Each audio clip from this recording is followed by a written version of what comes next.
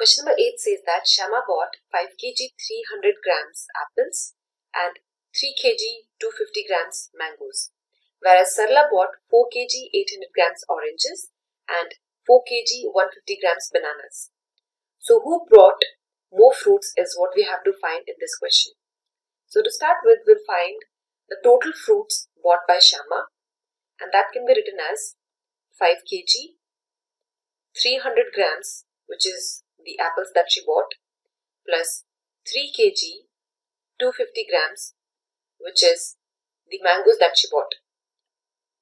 We can directly add the kilograms, that is 5 kg plus 3 kg gives us 8 kg.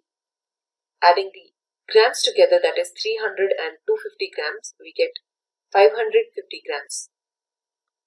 We'll try to convert the 550 grams into kilograms, and that can be done by dividing 550 by 1000. So we'll be writing 8 plus 550 divided by 1000 kilograms, and that gives us the sum as 8.550 kilograms as the total amount of fruits bought by Shama.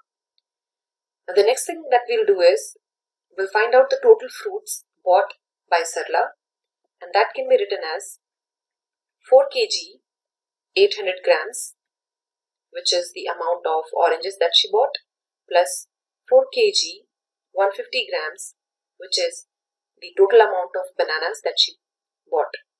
Now we can directly add the kgs, that is 4 kg plus 4 kg gives us 8 kg. 800 grams plus 150 grams gives us 950 grams. We'll now be converting 950 grams into kilograms by dividing it by 1000. So we'll be writing 8 plus 950 by 1000 kilograms, and that gives us the answer as 8.950 kilograms, which is the total amount of fruits bought by Sarla.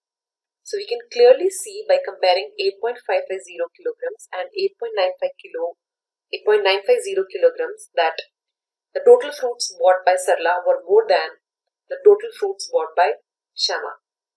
So the answer is Sarla bought more fruits than Shama.